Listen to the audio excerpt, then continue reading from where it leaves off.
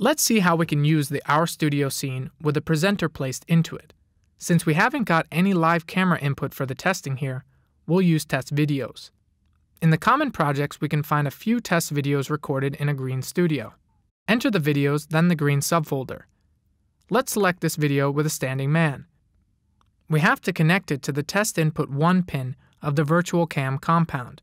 If we'd like to test the scene with 3 cameras, we can connect other videos to the test video 2 and 3 pins similarly. We won't discuss that case in this tutorial. Note that to have the test video work, the test button must be turned on here in the billboard's control board. If the button is off, then we see the live camera input if any. So let's leave it on, and also activate the input with this on-off button. In the different monitor modes, we already see the test video. There's a complete tutorial video on the placement of the billboards and defining the camera motion paths, so we won't discuss it here. I've already placed the presenter to the suitable position and set up a few camera motions. On the cameras board, we have to switch from free mode to camera mode. We can see the camera moving, and we can switch between several motion presets. Let's leave it on preset 2 for now. We can see that the billboard is a little dark. It can be corrected on the adjuster box of the billboard. Let's raise its brightness. Also, currently the billboard does not work together with our lighting presets. For this purpose, there's a billboard color pin on the virtual cam compound. We can simply connect it with the same color we use for the lighting. Now the billboard accommodates the current lighting. What's missing yet is a dynamic shadow for the presenter. For this purpose, we have to add a spotlight to the scene. Let's switch back to free camera mode for a while. Add a spotlight module. It's crucial that this particular light source must not be connected to the studio model's root, as we did with the extra point light before. Instead, we connect the spot to the highest root node, which resides in the render compound. Otherwise, it would not affect the billboard itself, which is the point here. So let's connect it to here. Now we place the spot.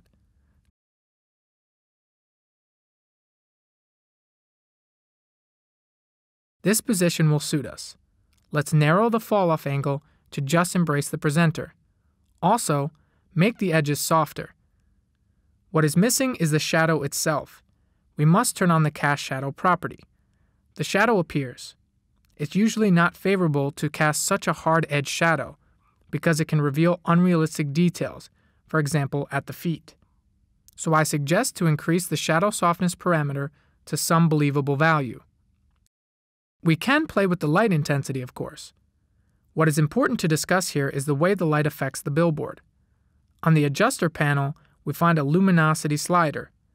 To put it simply, it controls how sensitive the billboard is to the light sources.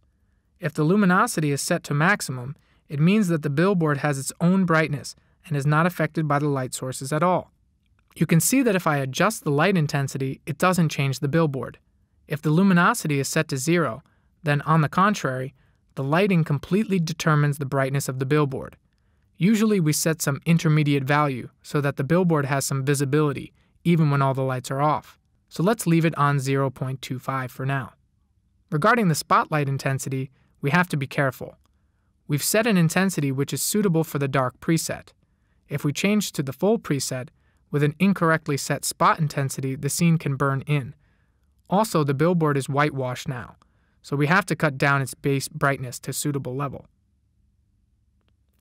Let's see the scene with the other presets again. We can see that with the dark preset, the presenter is too dark now. As before, we can use a power module to change the intensity curve of the billboard. We set the exponent so that we get an acceptable brightness for this dark environment. Now we have a pleasing brightness for all the lighting presets. So it's not always easy. We have to find a good balance with brightness, colors, and luminosities.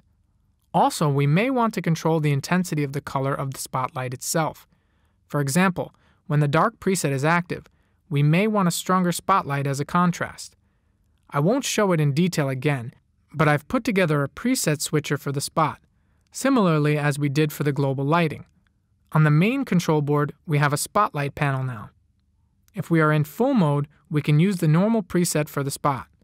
But when we switch to dark mode, we may switch the spotlight to high mode for a dramatic effect.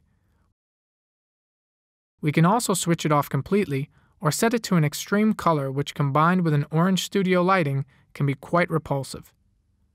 Of course, we would build a preset button bar which does a synchronized control of the global lighting and the spotlight together, but I leave that to the audience.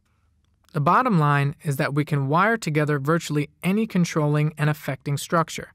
The only limit is the user's imagination.